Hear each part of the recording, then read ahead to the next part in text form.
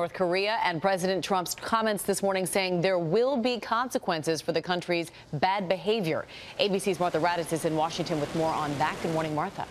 Good morning, Amy. President Trump has had very strong words for North Korea, saying after his election that he would not allow North Korea to get a nuclear weapon capable of reaching the U.S. But today in Poland, he said he doesn't have a red line.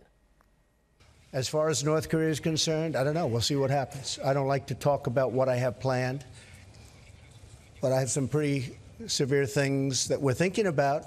That doesn't mean we're going to do them. I don't draw red lines. But I think we'll just take a look at what happens over the coming weeks and months with respect to North Korea.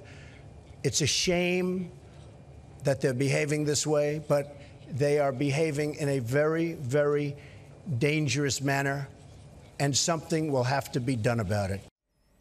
So you have there a promise, in effect, that something will have to be done, but it doesn't sound like the president will respond immediately, even after that test launch of an intercontinental ballistic missile that could potentially reach the United States, Amy. But there was a response, Martha, at the UN Security Council, which was an emergency session yesterday. We heard from Ambassador Nikki Haley.